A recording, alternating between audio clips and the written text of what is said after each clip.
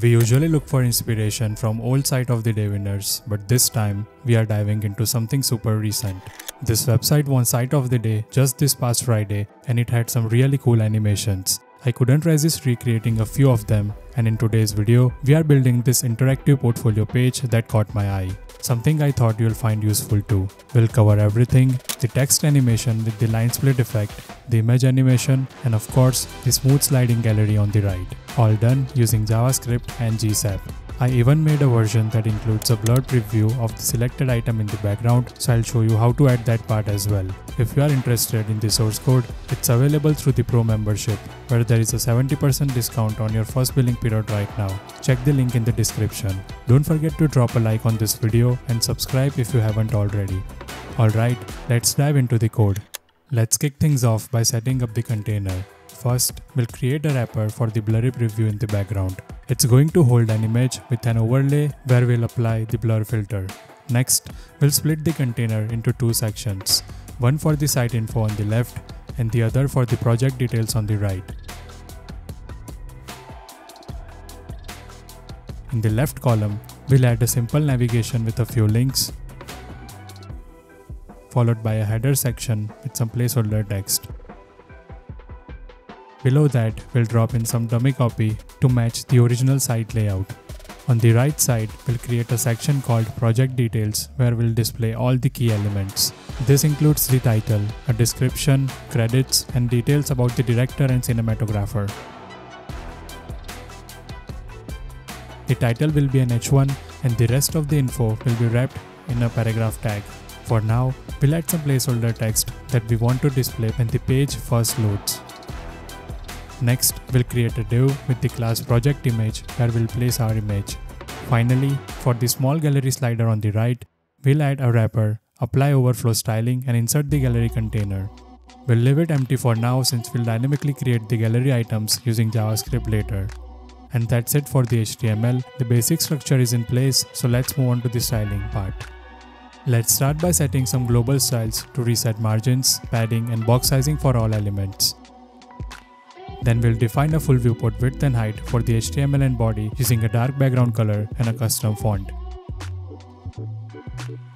For the images, we'll make sure they fill their containers completely by setting their width and height to 100% and using object fit cover. Next, let's style the headings and text.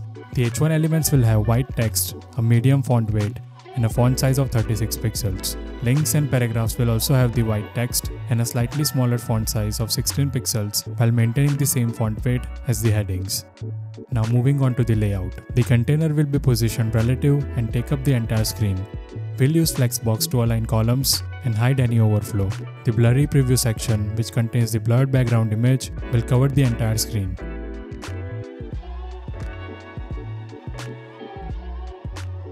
Inside this section, the overlay will apply a strong blur filter to give us that blurry background effect.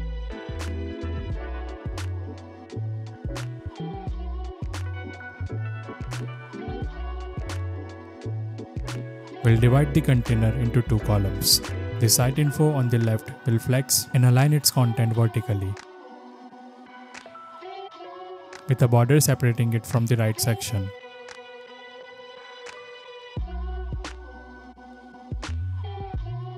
Inside this column, the navigation links will have some spacing and the header will be vertically centered.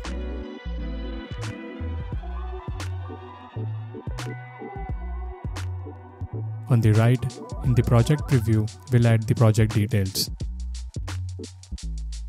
The project details will be positioned near the top, holding the title, description, and credits.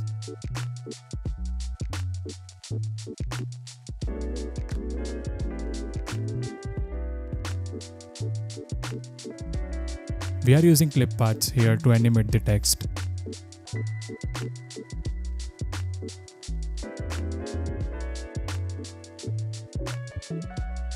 We initially push the elements down, hiding them behind the clip path. We'll later reveal them by animating their Y position to 0 using GSAP in JavaScript.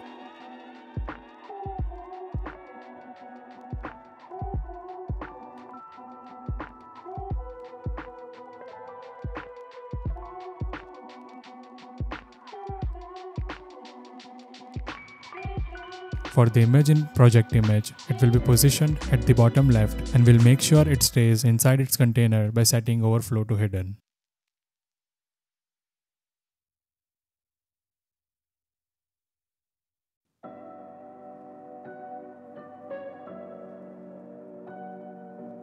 Now for the gallery on the right, we'll use the gallery wrapper with a backdrop, blur and overflow.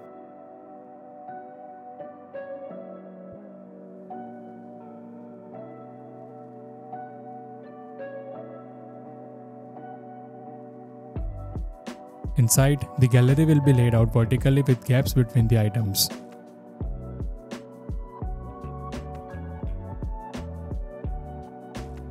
Each item will have a subtle overlay. When we click on an item, we'll animate the overlay, making it disappear smoothly.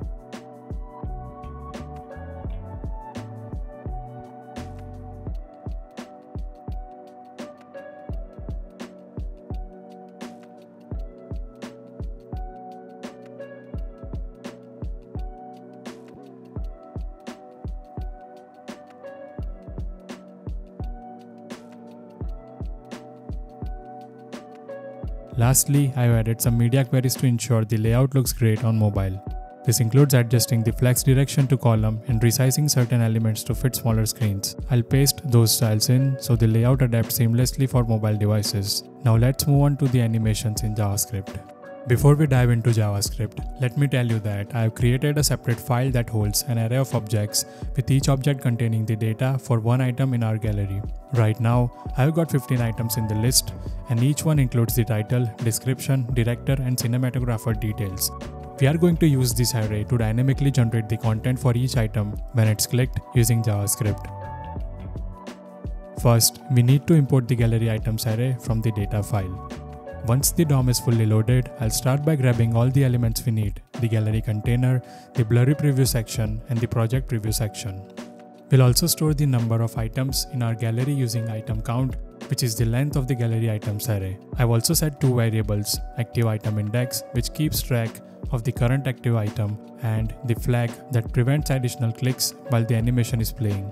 Now let's create a function called createSplitText that uses the split type library to break down our text into individual lines. This function will wrap each line in its own div and span, which gives us control to animate the line separately. Just FYI, GSAP's SplitText plugin is paid, so I think this is a great alternative that you can check out if you are looking for a free option. First, we initialize split type by passing in the element we want to split, specifying that we only want to break it into lines. Then we clear the element's original content so we can rebuild it with the split lines. For each line, we create a div with the class line, and inside that, a span to hold the text content. We append the span inside the div and finally append the div back to the element. This allows us to target and animate each line individually. Now, if you remember, we initially hide the project details for the first item using CSS. So we need to make sure when the page loads, those text elements are visible. So next, I check if there is any initial info text to animate. If there is, we pass the text into the createSplitText function so it's ready for the upcoming animations. So I'll select all the elements that will animate using GSAP. This includes the H1 titles, the info text lines, as well as all the credits, director and cinematographer details. Using GSAP, we set their initial position to Y0 so they are ready for animation later. Now let's move on to generating the gallery items dynamically. We'll loop through the gallery items array to generate our gallery. For each item, I'm creating a div with the class item, and for the first one, we add an active class.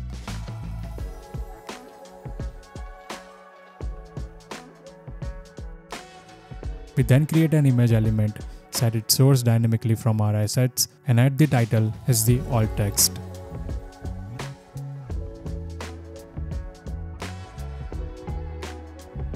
The image gets appended to the div and we store its index for reference later. Each item has a click event listener attached, so when clicked, it triggers the handle item click function. Finally, we append each item div to the gallery.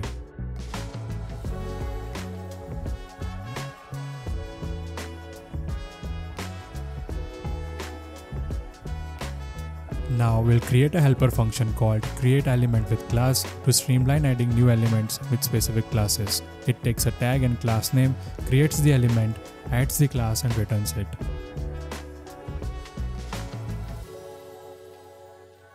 Next, we'll build the project details dynamically with the create project details function. For each active item, we'll create a structure that includes the title, description, credits, director, and cinematographer details.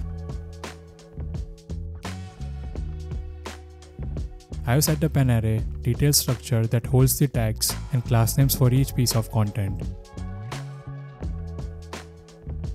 We loop through this array, creating div elements and filling them with the corresponding content from the active item.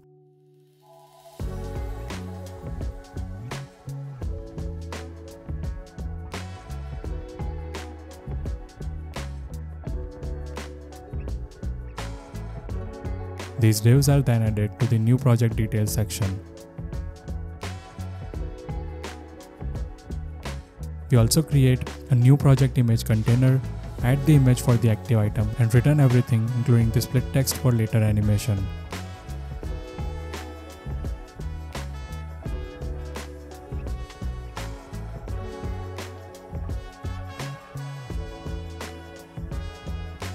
Now, let's break down the handle item click function, which is responsible for switching between gallery items when a user clicks on them.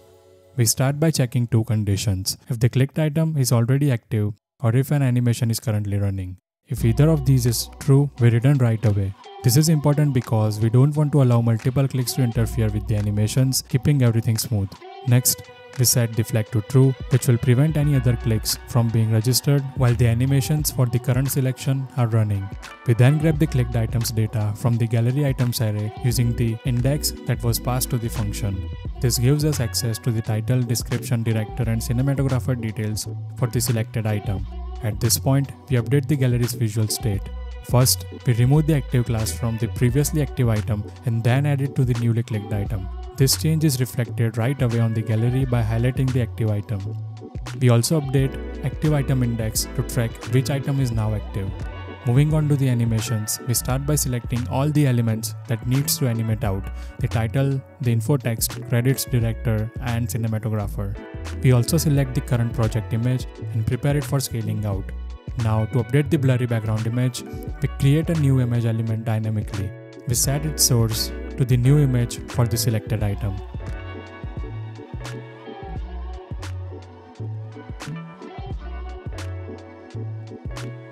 Apply the necessary styles to position it and insert it into the blurry preview container.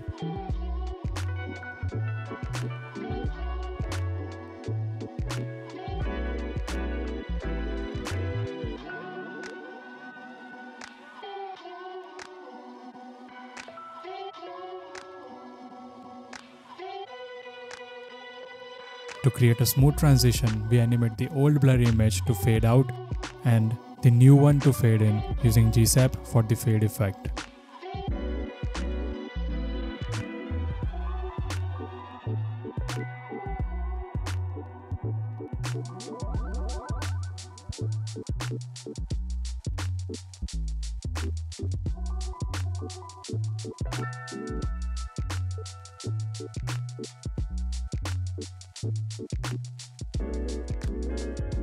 Next, we animate the text elements. Everything slides up and out of view, giving the appearance that the old content is being cleared away.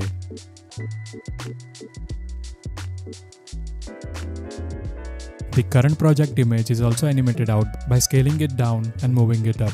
This creates a smooth transition effect as the old image disappears from the viewport.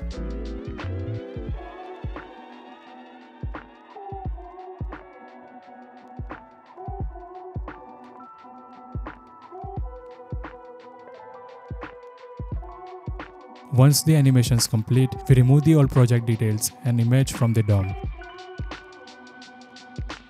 This clears the stage for the new content. Now we create the new project details and image for the clicked item. We use the create project details function to generate the new content, which includes the title, info, and all other details. These new elements are then appended to the project preview area. We also apply the create split text function to the new text info, splitting it into lines so we can animate the text in just like we did earlier.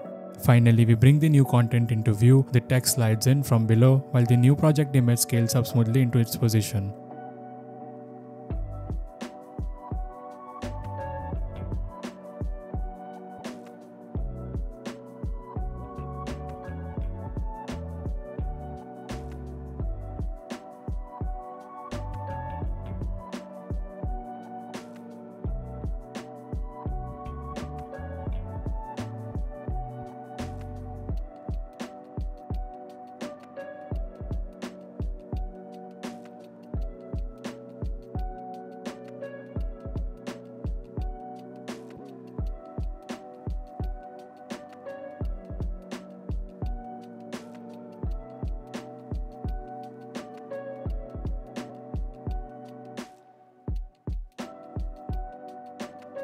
Once everything is in place, we reset the flag to false, allowing the user to click on another gallery item and trigger the next set of animations.